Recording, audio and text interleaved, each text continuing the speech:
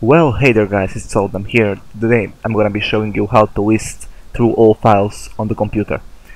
First of all, I'm bad in English, so I'm gonna be trying to explain you as best as I can. So please stay with me here.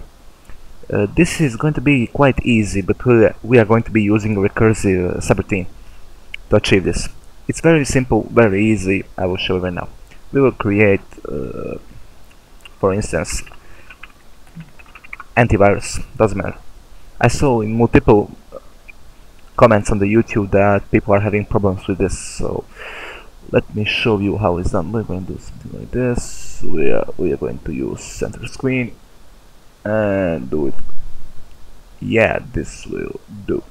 So first, let me. Oh no, not label. List box. There we go.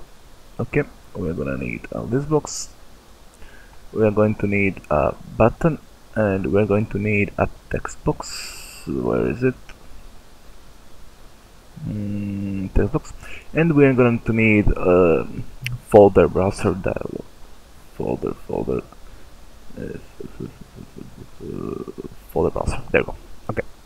So let's rearrange this a bit. So like something like this. Doesn't really matter how it's going to look. It's gonna work just as good. Yeah. What?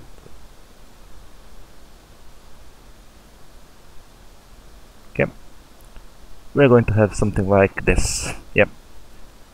And this is misplaced. We can fix it. Yeah, it's the same size. Okay. Now it's okay. Right. Yeah. Okay. So first things first, we need background worker. This is just to make our life easier and for you to see that it's actually working or something.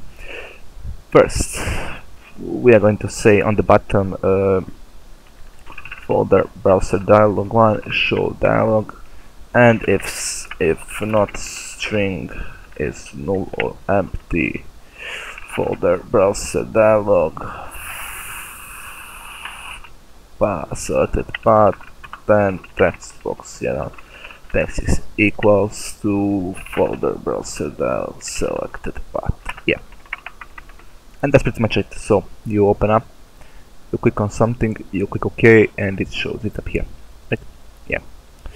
So we're gonna move this down, create another button, maybe around here, I don't know, and we'll call him quickly begin scanning.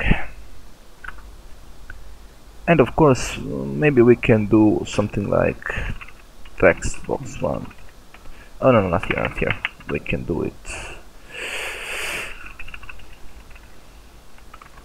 Read only, just so they can't change it manually, so we prevent any bugs. Okay. Okay, now it's pretty simple. We will do here background worker. We are going to open him up as well. So we'll begin scanning. So in the bottom we're gonna say background ground worker one worker async. Okay. Okay, we need a public variable where we are going to save a string. Where are we currently in a file, so we don't jam up. Actually, we don't need it. Sorry. And let's start off by typing our sub. So private sub get files by value. So we can do something like this. File location as string. Okay. So first we are listing files, not folders.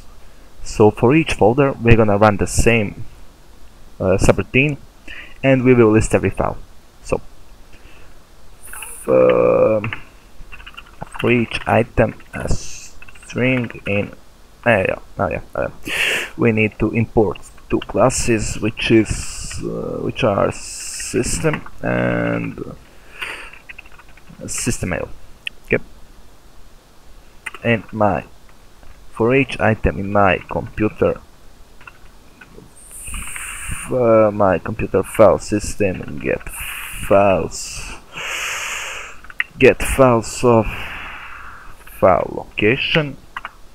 Okay, those are the files we're gonna get. So let's write all the files into list view, list box, and then for each folder run the sub again.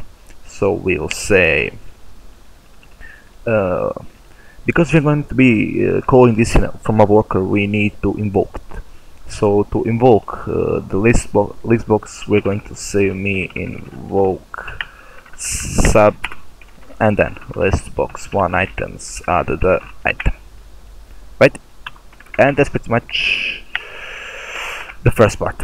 And for the second part, let's just take every folder and push it through the same subroutine. So for each folder, a string in my computer file system get directories, and we're gonna say the same file location, and we're just gonna say get files from we have to invoke it. Yeah, me invoke. So get files from folder, right? And that should be pretty much it. We have to say get files from text box 1.text, right? And let's first pick out something that can be read really quickly. Let's pick my game. No, let me see where I can see. Let me pick my AMD folder, for instance. You see, it first picks files, then goes through every directory and starts reading files, right?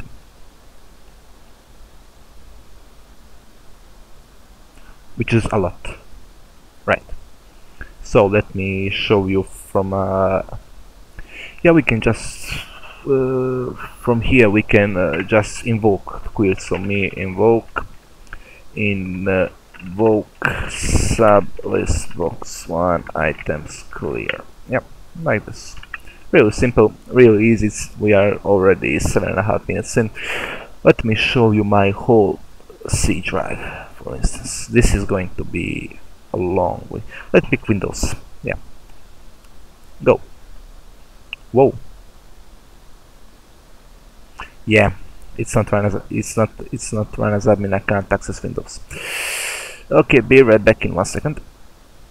Okay, so that should fix it, hopefully. So let's start. Let me point you to my there we go. Yep. Begin scanning. As you can see, list is populating. You see Windows say that. We can always say break. We can always say here just to avoid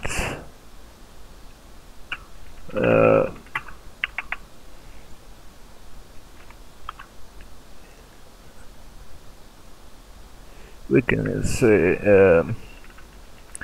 here.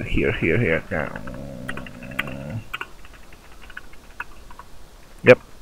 Okay, something like this. Just to avoid those errors, and I can finally list it up. And to make it even prettier, we can say me invoke sub list box 1 selected index equals to list box 1 items count -1. Yep. Now I have one access, and this should be all nice and pretty.